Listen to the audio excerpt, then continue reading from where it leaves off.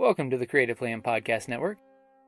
Join us as we share our favorite RPGs, one-shot games, tabletop games, reviews of items, and convention panels, and other exciting things that we run into from time to time. Sit back and enjoy the show.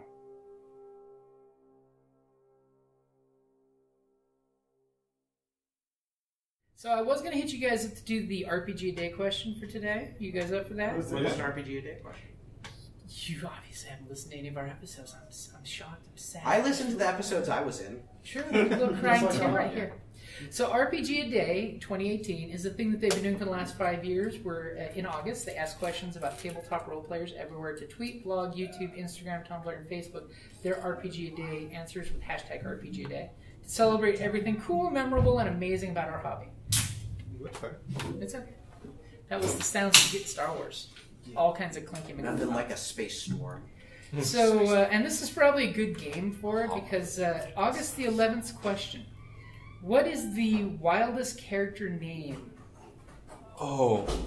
That you've made? That you've made. Oh, that's not a good question. Yeah. That's I named a hut after Pudge. It's made a Pudge, huh? Pleiades is good. I can't remember. I know, I don't have one. Yeah, you don't make wild. I don't make wild names. London Blue. I don't know. I recall a certain doctor who had a great name. I did. I forgot his name. Dr. Brock Cornelius. It's a good name, too. Brock. I got a bunch of names. Mort Cocktoss. That wasn't bad. Dr. It's Mort. remarkably close. Dr. Mort. That was remarkably close for someone On that this is you. stormy night. Wow. I used a random character generator just for fun, looking for a vampire name, and I got Sparrow Holt, which is a great name, and I used the hell out of it. I like my Super out there. pirate name right now, Jet Black Sail. Well, that's Black good. Sail, you That might be know. the most pirate. And that works for Star Wars where they take just two things Yeah. and put them together. Really? You know? Once in second edition. Jet I is a had nice. fourth, and Yeah. Maximilian Silverhammer. That was good. I like the idea that you put a sail on our ship. You do know that does nothing. It's Yeah. aesthetic. I You would- do points that sword. You do know this does everything. I would have to go with the same name I used for my You have first taught me Hotmail about- account, which was Uanul, which is a Celtic name, Uanuiil, which everyone asks what the hell that means. It's Until you pronounced it, I thought it was Una Ralu. yeah, Uanul. I thought you were having a stroke. It rolls off The pretty silly easy with the Uanul. right Silly accent. nothing. With the right accent, but I think my best is probably Cabrak Cornelius Yaga. Yeah, that was that's a really good. mouthful. Yeah, it is. Is this a Star Wars? No. This was Pathfinder. Right down the Tengu. heels. Artificer, he was fun. Ooh. Regular D&D, homebrew D&D, or Evermore? Pathfinder. So Galarian. People Okay. seem very excited about the new Pathfinder, as an aside. If it's anything like the new Starfinder they did for the free RPGaDay, it's not. more complicated. Why It's would not. they do that? Not. It's weird. Why would they do that? Why wouldn't they make it? It now has stress and wounds, sort of like Star Wars. You know, That's fine. it looks like they're Star borrowing Wars a is a bunch from simpler everybody. system. And they're cutting everything down into, instead of having your full action and your moves and your kind of thing, got 3 actions that you take. You just have 3 actions a turn, yeah. Yeah.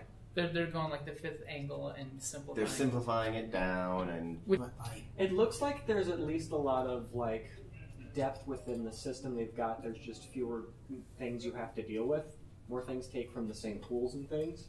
Okay. So, we'll if you want see. to- It's ostensibly going to be streamlined without having lost any mechanical depth, which is. I mean, they're going to lose mechanical depth the moment they lose all of their third-party content. But, Yeah. you know.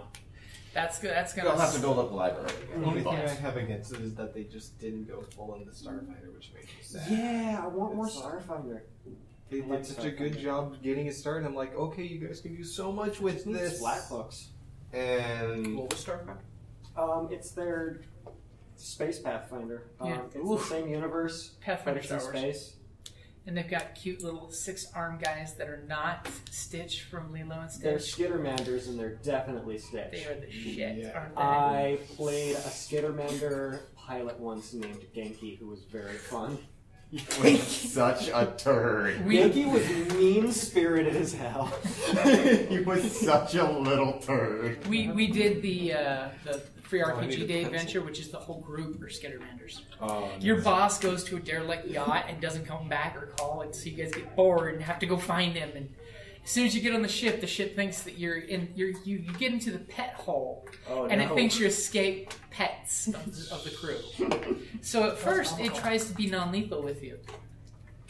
But whoever wrote that adventure did not write it to be a one-shot. It was, we stayed up 6 hours one night playing it, and still didn't finish the whole adventure. Because there's like, do you want to learn space battles? Here's how these pirates come to try to steal your claim. Okay, they were trying to do a full introduction to Starfighter. Yeah, it wasn't a one-shot game.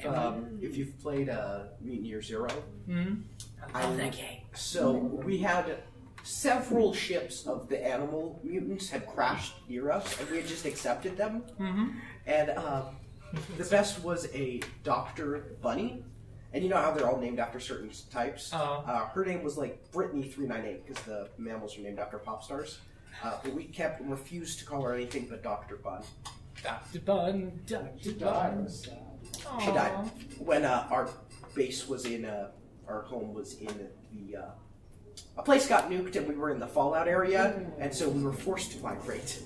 Forced migration and not as nature intended. So. Okay, let's do it. Yeah. What's next? Hi, this is Kelly, aka Trixie from Ragnarok and Roll, a Scion to Ragnarok story, and Tilda Wimblewick from D&D Journey of the 5th Edition. First off, I would just like to say thank you to everyone for listening to our varied adventures, as well as for rating us on iTunes and RPGpodcast.com. If you haven't rated us yet, we would greatly appreciate it if you could. And if you're looking for more ways to support our efforts, we are now on Patreon, a great site where you can help us continue making more podcasts, as well as some special surprises for our patrons. If you can, please look us up at www.patreon.com/cppn. Every little bit helps. And again, thank you for listening.